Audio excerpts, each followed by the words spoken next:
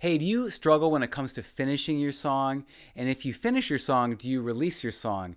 In this video, I want to give you a simple 7-step outline on how to release your song in as little as 4 weeks. Let's jump in.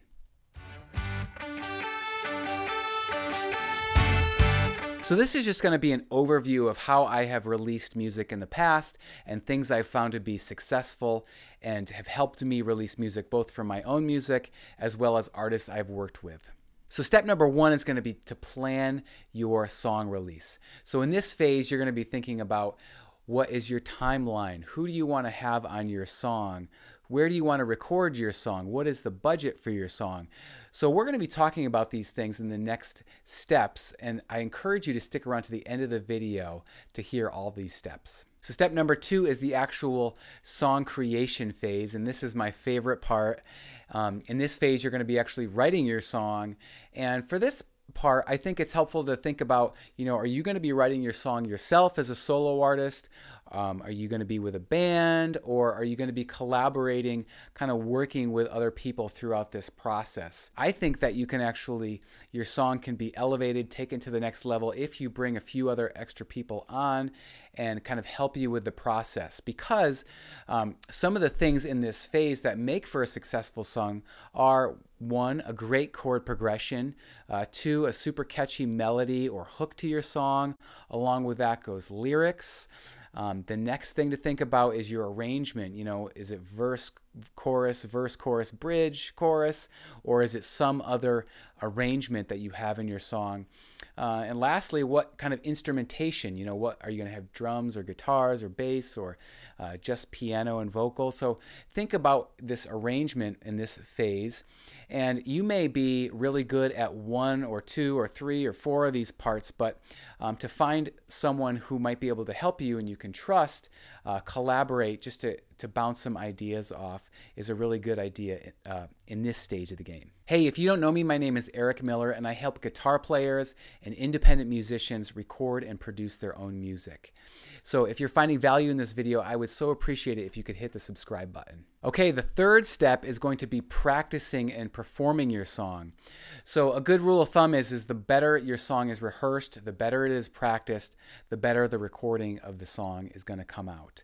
So that might be practicing it with your band or practicing it by yourself. It's going to so help you to rehearse and get that song down. The other thing you want to think about is who you're going to bring onto the song. In particular, if you're going to have a different vocalist that's going to be featured, or another instrumentalist playing another part. So that's something to consider in this stage, because one thing you want to think about is what key your song is going to be in. Is it going to be in a female range, or is it going to be in a male range for vocals? So that's something you're going to want to work out ahead of time in this stage. Okay, so the fourth stage is going to be recording your song. And basically in this stage, you are going to be either taking it to another studio to record or record it at your own home studio. If you're going to another studio, a couple things to think about is just to make sure that you have a good relationship with that producer or the engineer that's going to be working with you. You want to make sure that you've heard some of their other material they've released and recorded, and also that you're just comfortable sharing your music with them, because you're going to be a little bit vulnerable just putting your music out there, and you want to have a respect and a good relationship with that producer. If you are going to be recording it yourself and you have your own studio set up, that's awesome. Totally encourage that. And if you're just getting started with that, I want to encourage you to download my free guide. It's a 5-step guide to recording pro music from your own home studio. It will help you get set up with minimal equipment and getting some great sounds from your home studio. So get that guide by clicking the link below or visit millermusic.co. Okay, so the 5th step is going to be to mix your song and to master your song, all right? So mixing your song, what does that mean? That means basically all the levels are correct. So the drums aren't too loud, the vocals you can hear just right.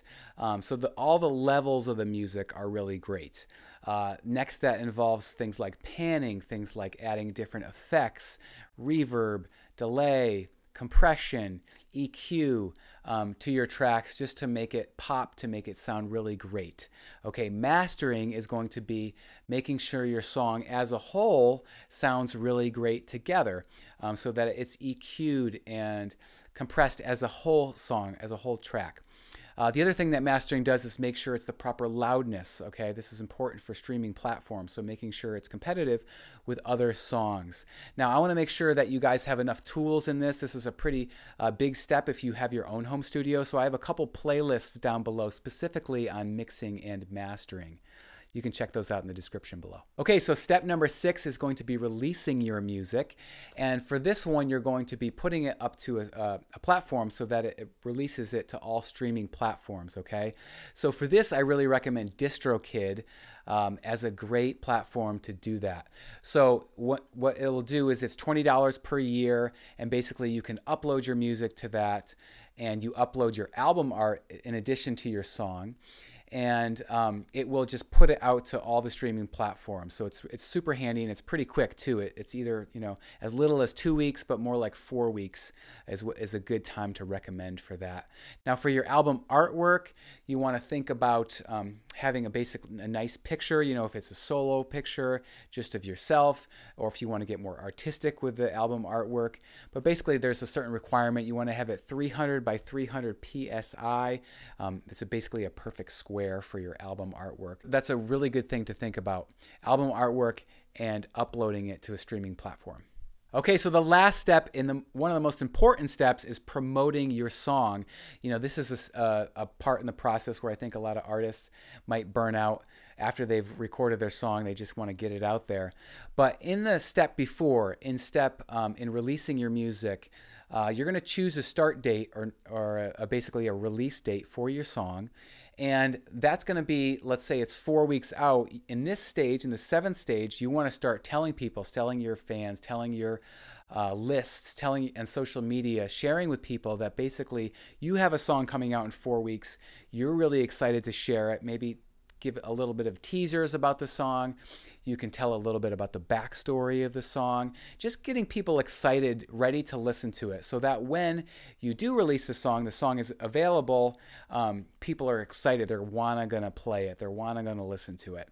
All right. And then another little quick tip is to share your song. Once it's released, share it with other owners of playlists, say on Spotify or YouTube, and say, hey, can you share my song on your playlist? This will help to get your song played more times and be out to more people than just your own lists, your own social media followers. All right, just to recap, step 1 is planning. Step 2 is songwriting. Step 3 is practicing your song. Step 4 is recording your song. Step 5 is mixing and mastering your song.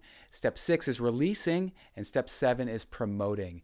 Hey, I hope you found value in this video. I hope it inspired you to release your music, and I'll see you on the next video.